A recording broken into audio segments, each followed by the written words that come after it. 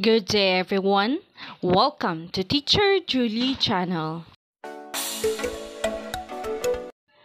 Hello everyone, we have our new lesson in Science 7 which is all about motion, displacement, and velocity, displacement time graph. This will be the third quarter topic and learning competency number 7.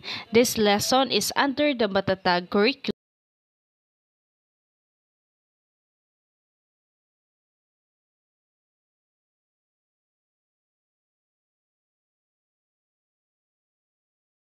For the objectives, by the end of the lesson, 80% of the learners will be able to. First is to explain the relationship between the slope of the displacement time graph and an object's velocity. The second one is to construct and interpret displacement time graphs using provided data. And the third one is to appreciate the usefulness of graphical representation in understanding and describing motion by answering the reflection of learning. In activating the prior knowledge, for the short review, the students will describe the motion of a car and answer the following questions.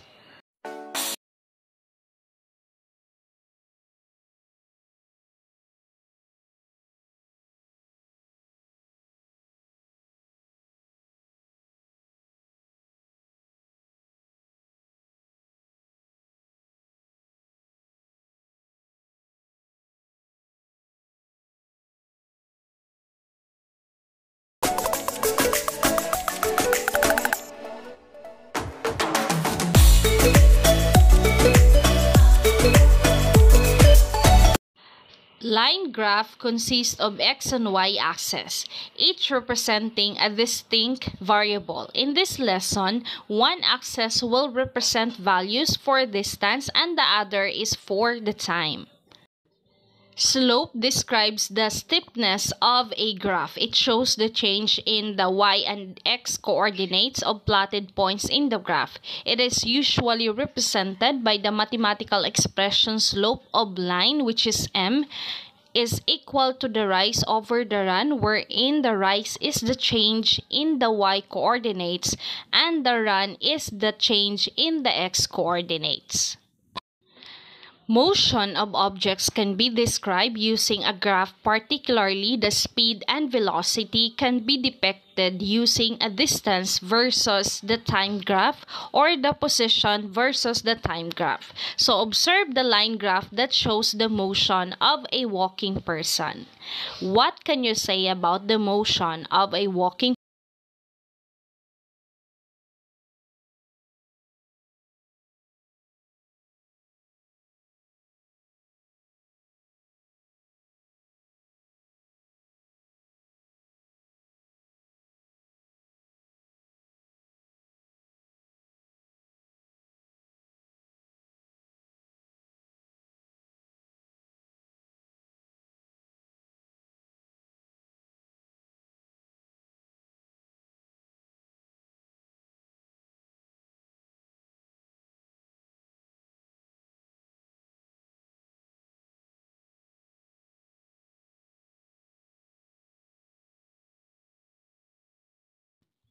An object's motion can be described by plotting the distance moved by the object against the time it moved. This kind of graph only represents the total distance traveled by a body over the time, but it does not specify the direction. The slope of the graph, it represents the speed. An object's motion can be described by plotting the position of the objects against the time it moves. So the slope of the graph represents the velocity of the object.